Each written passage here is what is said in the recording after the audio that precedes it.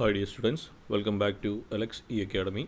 Your lecture CET 309 Construction Technology and Management fourth module third lecture ആണ് നമ്മൾ discuss ചെയ്യുന്നത്. അപ്പോൾ ഈ വീഡിയോയിൽ നമ്മൾ ഡീറ്റെയിൽഡ് പ്രോജക്റ്റ് റിപ്പോർട്ട് അല്ലെങ്കിൽ DPR നെ പറ്റിയിട്ടാണ് ഡിസ്കസ് ചെയ്യുന്നത്. അപ്പോൾ ഈ DPR എന്നുള്ളത് നമ്മൾ കുറച്ച് നാളുകളായിട്ട് കേരളയിലുമായിട്ട് ബന്ധപ്പെട്ട് നമ്മൾ ന്യൂസ് ചാനൽസിലൊക്കെ കേൾക്കുന്നുണ്ടായിരുന്നു അല്ലേ? കേരളയിലെ DPRൻ്റെ അനാലിസിസ് DPR ഇംപ്രൂവ് ചെയ്യണം എന്നുള്ള രീതിയിൽ. അപ്പോൾ ഏതൊരു പ്രോജക്റ്റ് എടുത്തു കഴിഞ്ഞാലും അതിൻ്റെ സാങ്ഷൻ ചെയ്യുന്നതിന് മുമ്പ് നമ്മൾ പ്രിപ്പയർ ചെയ്യുന്ന ഒരു റിപ്പോർട്ടാണ് ഈ DPR അല്ലെങ്കിൽ ഡീറ്റെയിൽഡ് പ്രോജക്റ്റ് റിപ്പോർട്ട്. അപ്പോൾ എന്താണ് DPR എന്നുള്ളത് നോക്കാം. DPR is detailed plan for a project indicating overall program, different roles, responsibility, activities and resources. അപ്പോൾ DPR എന്ന് പറയുമ്പോൾ ഒരു പ്രോജക്റ്റിനെ പറ്റിയിട്ടുള്ള ഓവറോൾ ഡീറ്റെയിൽസ് ഉണ്ടാവും. അതായത് അതിൻ്റെ ഓവറോൾ പ്രോഗ്രാം എന്തൊക്കെയാണ്, ഓരോരുത്തരുടെയും ഡിഫറെൻറ്റ് റോൾസും റെസ്പോൺസിബിലിറ്റീസും എന്തൊക്കെയാണ്, എന്തൊക്കെ ആക്ടിവിറ്റീസാണ് അതിനകത്ത് ഇൻവോൾവ് ചെയ്യുന്നത്, എന്തൊക്കെ റിസോഴ്സാണ് നമുക്ക് ഈ ഒരു പ്രോജക്റ്റിന് ആവശ്യമായിട്ടുള്ളത്. DPR is the base document for planning and implementing the project. അപ്പോൾ ഏത് പ്രോജക്റ്റ് പ്ലാൻ ചെയ്യാനും ഇംപ്ലിമെൻറ്റ് ചെയ്യാനും വേണ്ടിയിട്ടുള്ള ബേസ് ഡോക്യുമെൻ്റ് ആണ് DPR. It indicates technical and financial strategies to be adopted for execution of project. അപ്പോൾ ആ ഒരു പർട്ടിക്കുലർ പ്രോജക്റ്റ് നമുക്ക് എക്സിക്യൂട്ട് ചെയ്യാൻ ആവശ്യമായിട്ടുള്ള ടെക്നിക്കലും ഫിനാൻഷ്യലുമായിട്ടുള്ള എല്ലാ സ്ട്രാറ്റജീസും നമ്മൾ DPRൽ മെൻഷൻ ചെയ്തിട്ടുണ്ടാവും. ഇനി DPRൻ്റെ ഒബ്ജക്റ്റീവ്സ് എന്തൊക്കെയാണെന്ന് നോക്കാം. To understand the importance of developing a detailed project report that ensure performance for reliable quality within optimum cost. അപ്പോൾ DPR പ്രിപ്പയർ ചെയ്യുന്നതിൻ്റെ ഏറ്റവും വലിയ ഒരു ഉദ്ദേശം എന്ന് പറഞ്ഞാൽ അതിൻ്റെ ഇമ്പോർട്ടൻസ് എന്ന് വെച്ച് കഴിഞ്ഞാൽ നമുക്കൊരു ക്വാളിറ്റി ഔട്ട്പുട്ട് ഒരു ഒപ്റ്റിമം കോസ്റ്റിൽ മിനിമം കോസ്റ്റിൽ ഒരു ക്വാളിറ്റി ഔട്ട്പുട്ട് കിട്ടാനായിട്ട് ഇത് ഹെൽപ്പ് ചെയ്യും. To appreciate that projects are site specific. To understand importance of optimization of scheme, detailed cost estimate, playback period and return of investment. അപ്പോൾ നമുക്ക് DPR പ്രിപ്പയർ ചെയ്യുന്ന വഴി അതിൻ്റെ അകത്തുനിന്ന് ആ ഒരു പ്രോജക്റ്റിൻ്റെ സ്കീംസ് എന്തൊക്കെയാണെന്ന് അറിയാൻ പറ്റും. അതുപോലെ ആ പ്രോജക്റ്റിനെ ബേസ് ചെയ്തിട്ട് വരുന്ന ഡീറ്റെയിൽഡ് ആയിട്ടുള്ള കോസ്റ്റ് എസ്റ്റിമേറ്റ്സ് എന്തൊക്കെയാണെന്ന് അറിയാൻ പറ്റും. അതിൻ്റെ പ്ലേബാക്ക് പീരീഡ് എത്രയാണ്, അതായത് പേ ബാക്ക് പീരീഡ് എന്ന് വെച്ച് കഴിഞ്ഞാൽ നമ്മളൊരു 10 കോടി ഇൻവെസ്റ്റ് ചെയ്തിട്ടാണ് ഒരു പ്രോജക്റ്റ് നമ്മൾ പ്രിപ്പയർ ചെയ്യുന്നതെങ്കിൽ ആ ഇൻവെസ്റ്റ് ചെയ്ത എമൗണ്ട് ഈ ഒരു പ്രോജക്റ്റ് റൺ ചെയ്യാൻ തുടങ്ങിയതിന് ശേഷം എത്ര വർഷത്തിന് ശേഷമായിരിക്കും നമുക്ക് തിരിച്ച് കിട്ടാനായിട്ട് പോകുന്നത്. റിട്ടേൺ ഓൺ ഇൻവെസ്റ്റ്മെൻറ്റ്, എത്ര രൂപ നമുക്കതിന് റിട്ടേൺ ആയിട്ട് കിട്ടും, ലാഭമായിട്ട് കിട്ടും. അപ്പോൾ ഇതിൻ്റെയൊക്കെ അനാലിസിസ് നമുക്ക് ഈ ഒരു DPR പ്രിപ്പയർ ചെയ്യുന്ന വഴി അറിയാൻ പറ്റും. To describe how bankable projects can help to achieve required performance. പല ബാങ്കബിൾ ആയിട്ടുള്ള പ്രോജക്ട്സ് ഉണ്ട്, അതൊക്കെ നമുക്ക് ഈ ഒരു പെർഫോമൻസ് അറ്റൈൻ ചെയ്യാൻ വേണ്ടിയിട്ട് എങ്ങനെയൊക്കെ യൂസ് ചെയ്യാൻ പറ്റും എന്നുള്ളതൊക്കെ ഡിസ്ക്രൈബ് ചെയ്യും. To understand methodology of project appraisal. അപ്പോൾ ഈ ഒരു പ്രോജക്റ്റിന് ചെയ്യാൻ വേണ്ടിയിട്ടുള്ള ഡെവലപ്പ് ചെയ്യാൻ വേണ്ടിയിട്ടുള്ള മെത്തഡോളജീസ് എന്തൊക്കെയാണെന്ന് പ്രോപ്പറായിട്ട് നമുക്ക് നേരത്തെ തന്നെ ഐഡൻറ്റിഫൈ ചെയ്യാൻ പറ്റും. ഇനി അടുത്ത് ജനറൽ കണ്ടൻസ്. DPRൽ നമ്മൾ ഇൻക്ലൂഡ് ചെയ്യുന്ന ജനറൽ കണ്ടൻസ് എന്തൊക്കെയാണെന്ന് നോക്കാം. First one, project background. Second one, project specification, project cost and project finance structuring, project institution framework, issues in project concept, project phasing, project financial viability and sustainability, project benefits assessment. ഇത്രയും കാര്യങ്ങളാണ് include ചെയ്യുന്നത്. നമുക്കിതൊക്കെ ബ്രീഫായിട്ടൊന്ന് നോക്കാം. First one, project background. എന്തൊക്കെയാണ് project ബാക്ക്ഗ്രൗണ്ടിൻ്റെ അകത്ത് നമ്മൾ include ചെയ്യുന്നത്? Necessity and aim of the project. ഈ ഒരു പർട്ടിക്കുലർ പ്രോജക്റ്റിൻ്റെ നെസസിറ്റി, ആവശ്യകത എന്താണ്, അത് എന്തൊക്കെയാണ് എയിം ചെയ്യുന്നത് എന്നുള്ളത്. യൂട്ടിലിറ്റി ആൻഡ് ഫീസിബിലിറ്റി, നമ്മൾ ഈ ചെയ്യാൻ പോകുന്ന പ്രോജക്റ്റ് യൂട്ടിലിറ്റി എന്തൊക്കെയാണ്, അതേപോലെ അത് ഫീസിബിൾ ആണോ എന്നുള്ള കാര്യങ്ങളൊക്കെ നമ്മൾ മെൻഷൻ ചെയ്യും. Brief history of project. ഈ ഒരു പ്രോജക്റ്റ് ഡെവലപ്പ് ചെയ്യാൻ കാരണമായ അല്ലെങ്കിൽ ഈ ഒരു ഇങ്ങനൊരു ഐഡിയ വരാൻ കാരണമായിട്ടുള്ള ഹിസ്റ്ററി എന്താണ് എന്നുള്ളത് ബ്രീഫായിട്ട് എക്സ്പ്ലെയിൻ ചെയ്യണം. Existing status of physical infrastructure. നമ്മൾ ആ ഒരു പ്രോജക്റ്റ് ചെയ്യാൻ പ്ലാൻ ചെയ്യുന്ന സ്ഥലത്തെ ഇപ്പോഴത്തെ ഇൻഫ്രാസ്ട്രക്ചർ ഫിസിക്കലി ഇപ്പോൾ അവിടെ എന്താണുള്ളത് അതിനെ പറ്റിയിട്ടുള്ള ഡീറ്റെയിൽസ് ഉണ്ടാവണം. Basic information of users. ഈ പ്രോജക്റ്റ് ആർക്കൊക്കെയാണ് ബെനിഫിഷ്യൽ ആയിട്ടുള്ളത്, ആ യൂസേഴ്സ്, അവരെ പറ്റിയിട്ടുള്ള ഡീറ്റെയിൽസ്.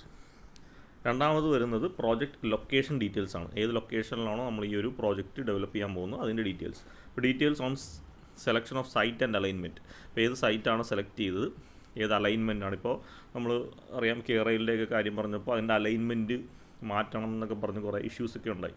ഒരുപാട് ലാൻഡ് അക്യൂർ ചെയ്യേണ്ടി വരും, അത് സ്ട്രെയിറ്റ് ആയിട്ട് കൊടുക്കണം. അങ്ങനെ details of survey works and investigation, ഇതിന് ബേസ് ചെയ്തിട്ടുള്ള സർവേ വർക്ക്സും ബാക്ക്ഗ്രൗണ്ട് ഇൻവെസ്റ്റിഗേഷനും ഡീറ്റെയിൽസ് മെൻഷൻ ചെയ്യണം. Topography, orientation of site and soil data.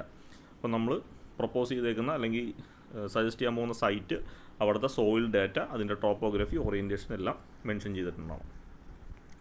അടുത്തത് detailed specification, all information to prepare tender documents.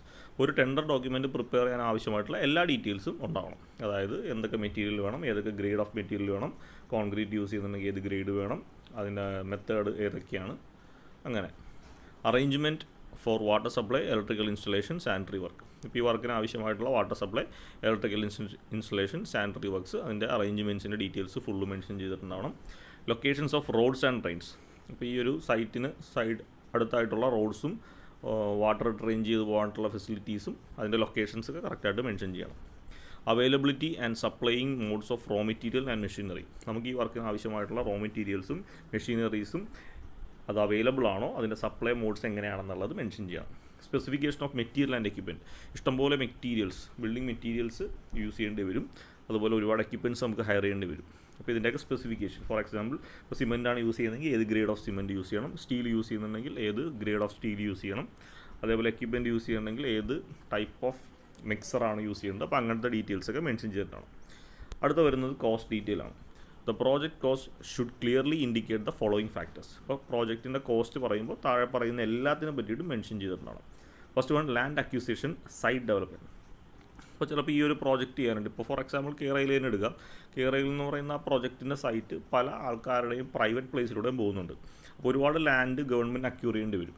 അപ്പോൾ എത്രത്തോളം ലാൻഡ് അക്യൂർ ചെയ്യേണ്ടി വരും. ഇനി അക്യൂർ ചെയ്ത ലാൻഡിനെ സൈറ്റ് ഡെവലപ്പ് ചെയ്യണം. ചിലപ്പോൾ കുന്നും മലയൊക്കെ ആയിരിക്കും, അങ്ങനെയൊക്കെ ഒരു സൈറ്റ് ക്ലിയർ ചെയ്ത് ഡെവലപ്പ് ചെയ്തെടുക്കാം.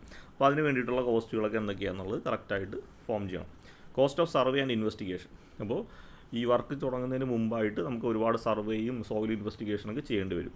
അതിന് എത്ര കോസ്റ്റ് ആകും എന്നുള്ളത് കാൽക്കുലേറ്റ് ചെയ്യണം. Engineering, project management, raw materials, labour cost. അപ്പോൾ ഇതിൻ്റെ പ്രോജക്റ്റ് മാനേജ്മെൻറ്റിന് ആവശ്യമായിട്ടുള്ള കോസ്റ്റ്, റോ മെറ്റീരിയൽ കളക്ഷൻ എത്രത്തോളം വേണം, എത്രത്തോളം റോ മെറ്റീരിയൽ കളക്ട് ചെയ്യണം, അതിൻ്റെ കോസ്റ്റ്, പിന്നെ ഇതിൽ ടോട്ടൽ പ്രോജക്റ്റിന് ഇൻവോൾവ് ചെയ്യുന്ന ലേബേഴ്സ്, അവരുടെ കോസ്റ്റ്, ഇതെല്ലാമാണ് കോസ്റ്റ് ഡീറ്റെയിൽസിൽ വരുന്നത്. അതിനുശേഷം ബേസിക് എക്യുപ്മെൻറ്റ് കോസ്റ്റ്. മെറ്റീരിയൽ കഴിഞ്ഞ് ഇനി അടുത്ത് എക്യുപ്മെൻറ്റ്, ഒരുപാട് എക്യുപ്മെൻറ്റ്സ് നമുക്ക് ഹയർ ചെയ്യേണ്ടി വരും. അപ്പോൾ അത് കുറേ വാങ്ങേണ്ടി വരും, കുറേയൊക്കെ റെൻറ്റിന് എടുക്കേണ്ടി വരും. അപ്പോൾ അതിൻ്റെയൊക്കെ കോസ്റ്റ് ഡീറ്റെയിൽ. ഇനി കോസ്റ്റ് ഓഫ് ഷിഫ്റ്റിംഗ് യൂട്ടിലിറ്റീസ്. ഒരുപാട് ഐറ്റംസ് നമുക്ക് യൂട്ടിലിറ്റീസ് ഷിഫ്റ്റ് ചെയ്യേണ്ടതൊക്കെ ആവശ്യം വരും. For example goods, insurance, tax, freight, ഇതെല്ലാം നമുക്ക് എടുക്കേണ്ടി വരും. അപ്പോൾ അതിൻ്റെ കോസ്റ്റുകൾ. ഇനി അടുത്ത finance and interest during construction. കൺസ്ട്രക്ഷൻ്റെ പല സ്റ്റേജിലും നമുക്ക് ഫിനാൻഷ്യൽ ബാക്കപ്പ് വേണം. അതേപോലെ നമ്മൾ എടുക്കുന്ന എമൗണ്ടിൻ്റെ ഇൻട്രസ്റ്റ് നമ്മൾ അടയ്ക്കേണ്ടി വരും. അപ്പോൾ അതൊക്കെ കാൽക്കുലേറ്റ് ചെയ്യണം. ഇനി അടുത്ത കൺസൾട്ടൻറ്റ് ചാർജ്. ഈ വർക്ക് ഹെൽപ്പ് ചെയ്യാൻ വേണ്ടി നമ്മൾ ചിലപ്പോൾ പല കൺസൾട്ടൻസിനെയും വെച്ചിട്ടുണ്ടാവും, അല്ലെങ്കിൽ വെക്കേണ്ട ആവശ്യം വരും. അപ്പോൾ അവർക്ക് ഇയർലി കൊടുക്കേണ്ട എമൗണ്ട് അല്ലെങ്കിൽ മന്ത്ലി കൊടുക്കേണ്ട എമൗണ്ട് അതെല്ലാം കാൽക്കുലേറ്റ് ചെയ്യണം. പിന്നെ കണ്ടീജൻസി എന്ന് പറഞ്ഞാൽ ഇപ്പോൾ നമ്മൾ മെയിനായിട്ടുള്ള കോസ്റ്റുകളൊക്കെ പറഞ്ഞു. ഇത് കൂടാതെ നമുക്ക് മറ്റ് എക്സ്പെൻസുകൾ വരും. ഫോർ എക്സാമ്പിൾ ഇപ്പോൾ ഒരു സൈറ്റിൽ ഒരു ഓഫീസ് ക്രിയേറ്റ് ചെയ്യേണ്ടി വരും. ആ ഓഫീസിലേക്ക് പ്രിൻ്റ് എടുക്കാനായിട്ട് പ്രിൻ്റർ, മറ്റ് എക്യുപ്മെൻറ്റ്സ്, ഫോണ്, ഒരു സെക്യൂരിറ്റി. അപ്പോൾ അങ്ങനത്തെ എക്സ്ട്രാ കണ്ടീജൻസി ചാർജുകളെല്ലാം നമ്മൾ കാൽക്കുലേറ്റ് ചെയ്ത് വെക്കണം. അടുത്ത project finance structuring. DPR must indicate the composition of fund. അതായത് ഒരു ഫിനാൻസ് സ്ട്രക്ചർ കറക്റ്റായിട്ട് പ്രിപ്പയർ ചെയ്യണം. അപ്പോൾ DPRൻ്റെ അത് നമ്മൾ ഫണ്ടുകൾ എവിടെ നിന്നൊക്കെ എങ്ങനെയൊക്കെയാണ് വരുന്നത്, എത്രയൊക്കെ എമൗണ്ട് വെച്ച് കിട്ടും എന്നുള്ളതിനെപ്പറ്റി കറക്റ്റ് ധാരണ കാണും. ഫോർ എക്സാമ്പിൾ ഇപ്പോൾ ഒരു റെയിലോ അല്ലെങ്കിൽ മെട്രോ റെയിലോ പോലത്തെ പ്രോജക്റ്റ് ആണെങ്കിൽ അതിനകത്ത് സെൻട്രൽ ഗവൺമെൻറ്റിൻ്റെ ഫണ്ട് ഉണ്ടാവും, സ്റ്റേറ്റ് ഗവൺമെൻറ്റിൻ്റെ ഫണ്ട് ഉണ്ടാവും, ലോക്കൽ ബോഡീസിൻ്റെ ലോൺ നമുക്ക് കിട്ടും. പിന്നെ പല പ്രൈവറ്റ് കമ്പനീസും ഇതിനകത്തേക്ക് ഇൻവെസ്റ്റ് ചെയ്യും. ഒരു ഷെയർ അവരെടുത്തിട്ട് അതിനകത്തേക്ക് ഇൻവെസ്റ്റ് ചെയ്യും. അപ്പോൾ അത് എത്രയൊക്കെയാണ് എങ്ങനെയൊക്കെയാണെന്നുള്ളതിനെ പറ്റി പ്രോപ്പർ സ്ട്രക്ചറിങ് നമുക്കുണ്ടാവും. അടുത്ത project institution framework. The DPR needs to provide the role of institution involve in project. അപ്പോൾ പല പ്രൈവറ്റ് പാർട്ടീസും ചിലപ്പോൾ ഇതിനകത്ത് ഇൻവോൾവ് ആയിരിക്കും. ഫോർ എക്സാമ്പിൾ ഇപ്പോൾ നമ്മുടെ ട്രിവാൻഡ്രത്ത് വിഴിഞ്ഞം ഹാർബർ വരുന്നുണ്ട്. അപ്പോൾ അത് അദാനി ഗ്രൂപ്പാണ് ചെയ്യുന്നത്. അപ്പോൾ ആ ഒരു ഇൻസ്റ്റിറ്റ്യൂഷൻ്റെ റോൾ എന്തൊക്കെയാണ്, ആ പ്രോജക്റ്റിൽ ഇൻവോൾവ് ചെയ്യുമ്പോൾ അവരുടെ റോൾ എന്തൊക്കെയാണ്. The roles and responsibility matrix. അപ്പോൾ പല ആൾക്കാർ ഗവൺമെൻറ്റിന് ഇൻവോൾവ്മെൻറ്റ് ഉണ്ടാവും, പ്രൈവറ്റ് കമ്പനിയുടെ ഇൻവോൾവ്മെൻറ്റ് ഉണ്ടാവും, സെൻട്രൽ ഗവൺമെൻറ്റിൻ്റെ ഇൻവോൾവ്മെൻറ്റ് ഉണ്ടാവും, വർക്കേഴ്സിൻ്റെ ഇൻവോൾവ്മെൻറ്റ് ഉണ്ടാവും. അപ്പോൾ അവരുടെ റോൾ അല്ലെങ്കിൽ റെസ്പോൺസിബിലിറ്റി കാണിക്കുന്ന കറക്റ്റ് ഒരു മെട്രിക്സ് നമ്മൾ ഫോം ചെയ്യണം. Next one, manner of undertaking construction work. ഏത് രീതിയിലാണ് നമ്മൾ ഈ ഒരു കൺസ്ട്രക്ഷൻ വർക്ക് അണ്ടർടേക്ക് ചെയ്യേണ്ടത്, അതിൻ്റെ ഡീറ്റെയിൽസ് ഉണ്ടാവണം. Involvement of construction agencies in operation and maintenance activity. OAM എന്ന് വെച്ചാൽ ഓപ്പറേഷൻ ആൻഡ് മെയിൻ്റനൻസ് ആക്ടിവിറ്റി. അപ്പോൾ നമ്മുടെ ഈ ഒരു കൺസ്ട്രക്ഷൻ ഏജൻസി, കൺസ്ട്രക്ഷൻ ചെയ്യുന്ന ആൾക്കാർ കൺസ്ട്രക്ഷൻ കഴിയുന്നതിന് ശേഷം അതിൻ്റെ ഓപ്പറേഷനിലും മെയിൻ്റനൻസിലും എന്തൊക്കെ ആക്ടിവിറ്റീസിലാണ് ഇൻവോൾവ് ചെയ്യേണ്ടതെന്ന് കറക്റ്റായിട്ട് ഫ്രെയിം വർക്ക് ക്രിയേറ്റ് ചെയ്യണം. അടുത്തത് പ്രോജക്റ്റ് ഫേസിംഗ് ആണ്. Project activity schedule to B indicated. ഇപ്പോൾ DPRൻ്റെ അകത്ത് നമ്മൾ പ്രോജക്റ്റ് സ്റ്റാർട്ട് ചെയ്തതിന് ശേഷമുള്ള ഡീറ്റെയിൽഡ് ആയിട്ടുള്ള ഷെഡ്യൂൾസ്, കാര്യങ്ങൾ നമ്മൾ ഒരേ പ്ലാൻ ചെയ്ത് ഒരേ കാര്യങ്ങൾ നമ്മൾ ഷെഡ്യൂൾ ചെയ്ത് വെക്കില്ല, അതെല്ലാം വേണം. ഇപ്പോൾ ഷെഡ്യൂൾ ഫോർ ടെൻഡറിങ്, എപ്പോഴാണ് ഷെഡ്യൂൾ ടെൻഡർ കൊടുക്കേണ്ടത്, ടെൻഡർ നോട്ടീസ് ഇൻവൈറ്റ് ചെയ്യേണ്ടത്, കോൺട്രാക്ടേഴ്സിന് ഇൻവൈറ്റ് ചെയ്യേണ്ടത്, ബിഡിങ് നടത്തേണ്ടത്, ഇതെല്ലാം ഷെഡ്യൂൾ ചെയ്യണം. ഷെഡ്യൂൾ ഫോർ അതോറിറ്റി ക്ലിയറൻസ്, അതോറിറ്റിയുടെ ക്ലിയറൻസ്, അതായത് ഗവൺമെൻറ് അതോറിറ്റി, എൻവയോൺമെൻറ്റൽ അതോറിറ്റിയുടെ ക്ലിയറൻസ്, ലോക്കൽ ബോഡീസിൻ്റെ ക്ലിയറൻസ്, ഇതെല്ലാം എപ്പോഴൊക്കെ വാങ്ങണം എന്നുള്ളത് കറക്റ്റ് ഷെഡ്യൂൾ ചെയ്ത് വെക്കണം. Schedule four design and implementation, ഡിസൈനും അതിൻ്റെ ഇംപ്ലിമെൻറ്റേഷനും എപ്പോഴൊക്കെയാണ് ചെയ്യേണ്ടതെന്നുള്ളതിൻ്റെ ഷെഡ്യൂളിങ്. അടുത്ത മോഡ് ഓഫ് എക്സിക്യൂഷൻ, ഏത് മോഡിലാണ് നമ്മൾ ഈ വർക്ക് എക്സിക്യൂട്ട് ചെയ്യാൻ പോകുന്നത്, അതിനെ പറ്റിയിട്ടുള്ള ഡീറ്റെയിൽസ്. അടുത്ത അപ്രൂവൽസ്. വലിയ വലിയ പ്രോജക്റ്റുകൾ ചെയ്യുമ്പോൾ ഒരുപാട് അപ്രൂവൽസ് നമുക്ക് പല ഏജൻസിയുടെ കയ്യിൽ നിന്ന് വാങ്ങേണ്ടി വരും. The project concept comprises of several factors like land legal matters, environmental impact, environmental management plan, disaster related risk assessment and counter measures. അപ്പോൾ ഒരുപാട് ഫാക്ടേഴ്സ് നമ്മളൊരു പ്രോജക്റ്റ് കൺസെപ്റ്റ് പറയുമ്പോൾ എടുക്കേണ്ടി വരും. അതായത് ലാൻഡിൻ്റെ ലീഗൽ മാറ്റേഴ്സ് എല്ലാം ക്ലിയർ ആയിരിക്കണം, എൻവയോൺമെൻറ്റൽ ഇമ്പാക്റ്റ് ഇഷ്യൂസ് ഉണ്ടെങ്കിൽ അതിൻ്റെ ക്ലിയറൻസ് വേണം, എൻവയോൺമെൻറ്റൽ മാനേജ്മെൻറ്റ് അവരുടെ കമ്പനി വന്നതിന് ശേഷം അല്ലെങ്കിൽ ആ ഒരു സ്ട്രക്ചർ വന്നതിന് ശേഷം ഉണ്ടാകുന്ന വേസ്റ്റുകളൊക്കെ ഏത് രീതിയിൽ മാനേജ് ചെയ്യുന്നുള്ളതിൻ്റെ പ്ലാൻ വേണം. പിന്നെ ഡിസാസ്റ്റർ റിലേറ്റഡ് ആയിട്ടുള്ള റിസ്ക് അസസ്മെൻറ്റും അതിന് അവരെടുക്കുന്ന കൗണ്ടർ മെഷേഴ്സും എന്തൊക്കെയാണെന്നുള്ളത് വേണം. Details regarding obtaining various authority approvals what ever applicable must be included. അപ്പോൾ എന്തൊക്കെ ഏജൻസിയുടെ കയ്യിൽ നിന്നുള്ള അതോറിറ്റിയുടെ കയ്യിൽ നിന്നുള്ള അപ്രൂവൽസ് ഒക്കെ വേണോ അതെല്ലാം നമ്മൾ ഡീറ്റെയിൽസിൻ്റെ അത് ഇൻക്ലൂഡ് ചെയ്യണം. അപ്പോൾ approval from government authority, local and national ഗവൺമെൻറ്റിൻ്റെ കയ്യിൽ നിന്ന് അപ്രൂവൽസിൻ്റെ ഏതൊക്കെ അതോറിറ്റിയുടെ കയ്യിൽ നിന്നാണോ വേണ്ടത് അതൊക്കെ വേണം. ലാൻഡ് അവൈലബിലിറ്റി ആൻഡ് അക്വിസിഷൻ, എത്ര ലാൻഡ് കയ്യിലുണ്ട്, എത്ര ലാൻഡ് അക്യൂർ ചെയ്യണം, അതിൻ്റെ ഡീറ്റെയിൽസ്. ഫോറസ്റ്റ് ക്ലിയറൻസ്, ഫോറസ്റ്റ് ഇപ്പോൾ കാടൊക്കെ വെട്ടിയിട്ടാണ് ചെയ്യുന്നതെങ്കിൽ അതിൻ്റെ ക്ലിയറൻസ് സർട്ടിഫിക്കറ്റ് വേണം. ഹൈവേ ക്ലിയറൻസ്, ഹൈവേയുടെ സൈഡിലൂടെയാണ് പോകുന്നതെങ്കിൽ ഹൈവേയുടെ ക്ലിയറൻസ് വേണം.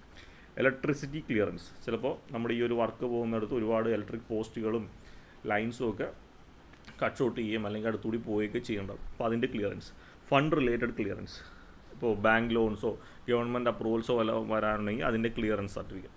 അടുത്ത പൊല്യൂഷൻ കൺട്രോൾ ബോർഡ് ക്ലിയറൻസ്, ഇപ്പോൾ നമ്മുടെ എന്ത് വർക്ക് നടന്നാലും പൊല്യൂഷൻ കൺട്രോൾ ബോർഡിൻ്റെ ഒരു ക്ലിയറൻസ് സർട്ടിഫിക്കറ്റ് വേണം. അത് പൊല്യൂഷൻ ഹാംഫുള്ളായിട്ടുള്ള രീതിയിൽ ഒന്നും ഇല്ല എന്നുള്ള രീതിയിൽ ക്ലിയറൻസ് സർട്ടിഫിക്കറ്റ് വേണം. അടുത്ത പ്രൊജക്ട് ബെനിഫിറ്റ് അസസ്മെൻ്റ് ആണ് അടുത്ത് വരുന്നത്. A list of benefits from social and economical perspective.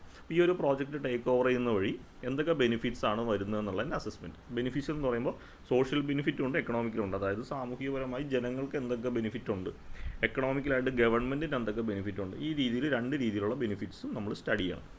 A cost benefit analysis (CBA) is process that is used to estimate the cost and benefits of decision in order to find the most cost effective alternative. അപ്പോൾ ഈ ഒരു analysis ചെയ്യുന്ന വഴി ഏറ്റവും cost effective ആയിട്ടുള്ള alternative നമുക്ക് identify ചെയ്യാൻ പറ്റും. അപ്പോൾ അതുവഴി നമുക്ക് മാക്സിമം ബെനിഫിറ്റ് റിട്ടേൺ ആയിട്ട് കിട്ടുന്ന രീതിയിലാണ് നമ്മൾ പ്ലാൻ ചെയ്യുന്നത്.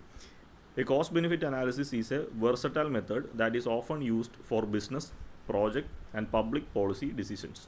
And effective cost benefit analysis evaluate the following cost and benefit. അപ്പോൾ ഏറ്റവും എഫക്റ്റീവായിട്ട് കോസ്റ്റ് ബെനിഫിറ്റ് അനാലിസിസ് ചെയ്യണമെങ്കിൽ താഴെ പറയുന്ന കോസ്റ്റും താഴെ പറയുന്ന ബെനിഫിറ്റ്സും ആണ് നമ്മൾ അനലൈസ് ചെയ്യേണ്ടത്. ഡയറക്റ്റ് കോസ്റ്റ് എന്തൊക്കെയാണ്, ഇൻഡയറക്റ്റ് കോസ്റ്റ് എന്തൊക്കെയാണ്, ഇൻടാഞ്ചിബിൾ കോസ്റ്റ് എന്തൊക്കെയാണ്, opportunity cost, cost of potential risk. Benefits എന്ന് പറയുമ്പോൾ direct, indirect, total benefit, net benefit, ഇതെല്ലാം നമ്മൾ ഈ ഒരു അസസ്മെൻറ്റിലൂടെ ഡീറ്റെയിൽഡ് ആയിട്ട് അനലൈസ് ചെയ്യണം. അപ്പോൾ ഇത്രയാണ് നമുക്ക് DPR, detailed project report essay ആയിട്ട് ചോദിച്ചാൽ എഴുതേണ്ടത്. ഇപ്പോൾ DPR ഒരു ഇമ്പോർട്ടൻ്റ് ആയിട്ടുള്ളൊരു ടോപ്പിക്കാണ്, ഇന്നത്തെ സിറ്റുവേഷനിൽ റിലവൻറ്റുമാണ്. അപ്പോൾ ഇതിൻ്റെ അകത്ത് പറയുന്ന കൺസെപ്റ്റൊക്കെ ഡീറ്റെയിൽഡ് ആയിട്ട് തന്നെ പഠിക്കുക. ഓക്കെ, ഇത്രയാണ് ഈ ഒരു ലെക്ചറിലുള്ളത്. Thank you.